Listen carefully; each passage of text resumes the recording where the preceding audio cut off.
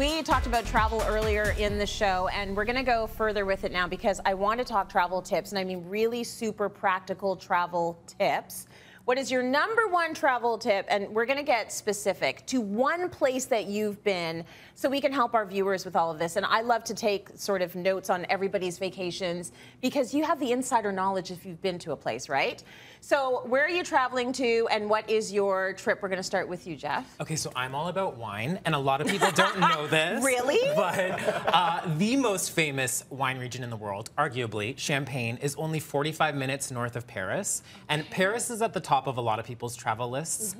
Many people have been there. If you're looking to escape the city on a day trip, hop on the train, go 45 minutes north to the city of Reims. And all the big producers are in the city, so you can just walk around and taste the world's most famous sparkling wine, jump back on the train and head back to Paris for dinner. It's a really fun little jaunt. I love that tip because you're right. People would think this needs to be a separate vacation. It does not. No, and if you're going to Paris, just take the train up there. Yeah, they would think that you need a car or, you know, a local guide to take you around, but it's really easy to navigate on your own. And oh, I love that tip, and I will do that next time we are in the region, 1,000%. Okay, Mike, how about you? Where are we going, and what is your tip?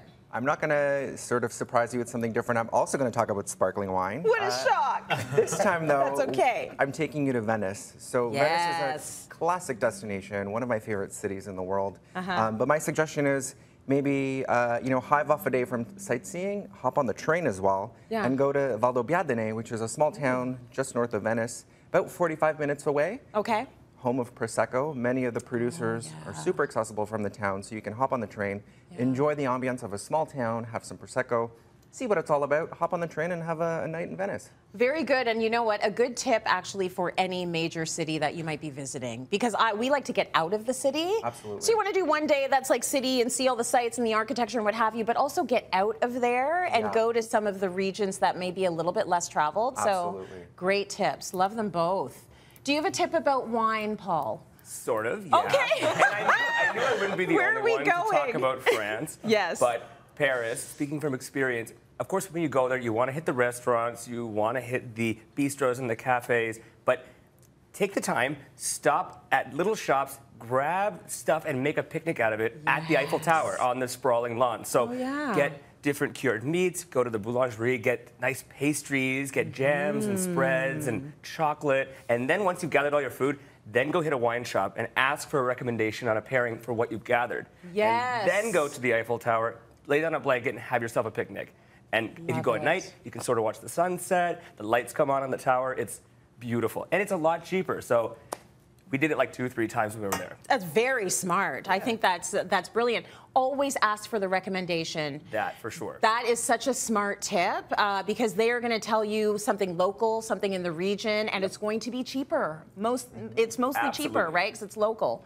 I'm going to do a practical one. This one's for Spain, and it is if you're on the Med side, actually all the way down to the Strait of Gibraltar. We were on a beach and people had no clothes on, but they had swim shoes. That was our first sign. You need swim shoes. It is rocky. It will be such a better vacation if you have something on your feet and you were in the Mediterranean, if you're anywhere in Spain. I want to go and bring a couple more people in. We've got a couple more minutes. We've got Shoana and Natalie here. Shoana, do you have a travel tip for us? Oh gosh, this was one of the hardest things for me to narrow down, and I've done most of the things everyone said already, so I'm going to go a little closer. Y'all went to Europe. I'm going to go closer and stay in North America, and I'm going to go to Las Vegas. Yeah. Everybody goes to all the attractions, all the restaurants, all the shows, all the touristy stuff, but take a day or an afternoon, rent a car, and drive out to the desert to the Red Rocks and go for a walk or a hike, whatever your fitness level is, you can accommodate it. It is unbelievably beautiful, unbelievably peaceful, and like the total opposite of what Las Vegas, the Strip, is all about. So just take that little quick trip. It's totally worth it. And so close. Red Rock Canyon is so close. Yes, I love that. Okay, Natalie, you've been everywhere. Do you have a tip for us? So I'm going to go really far afield, and I'm going to say Australia. When you finally get to Australia, I would recommend working with a tour guide. So like everyone else said, you know, you don't know what you don't know, and they can give you recommendations on where to go, what to see. Also, there's such a huge indigenous culture there that some of the places you would be visiting, you might not know how sacred and how beautiful and how important these places are, but also for safety. You know, when you're somewhere new, you don't know where you're going, you're in the outback in the middle of the night, you know, you kind of need someone to say, hey, don't step there or don't walk this way, just in case. Yeah, I would definitely want a tour guide for all of that. But these are fantastic tips, and they're practical tips. And, you know, my takeaway is going to be go find the wine. Thank you, everyone.